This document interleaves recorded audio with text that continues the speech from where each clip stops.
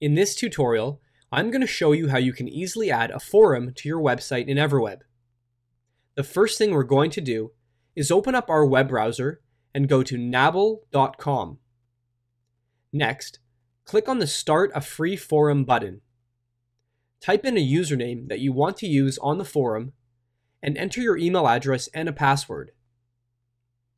Then think of the name that you want to give to your forum. Don't worry too much about making the perfect name, as you can easily change this later on. You can put a description in if you want, otherwise leave it blank and type in the Captcha, and then press Create Forum. When you are done, you will be taken to your forum. You will need to then open the confirmation email that you will be sent, and then click to confirm. When you have confirmed, your forum will look something like this. Next, click on Options, and then select Embedding Options. Now highlight this embed code that you are given, and copy it.